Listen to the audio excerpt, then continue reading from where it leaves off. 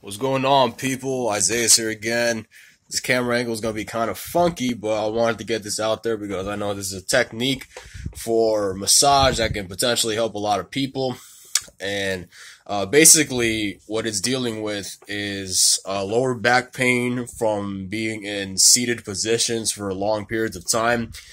Me personally, during the day, if I'm on my days off, I sit down, play video games. For my job, I drive a truck quite a bit.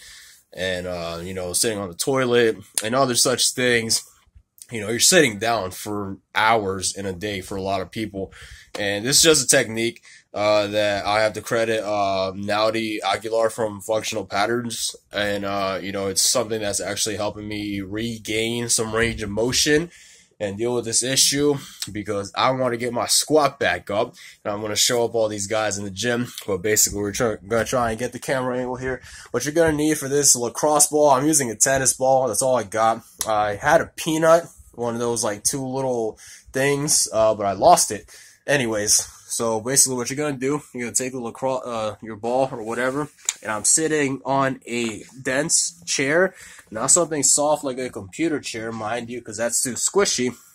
So I'm sitting on this chair, and I'm going to put that lacrosse ball right underneath my hamstring, and what you're going to do, essentially, is try and extend your leg. And for a lot of people, hamstring mobility issues, if you're trying to do this right here, it's actually going to hurt quite a bit for some people, depending on how immobile you are, and you're only going to be able to get to a certain point.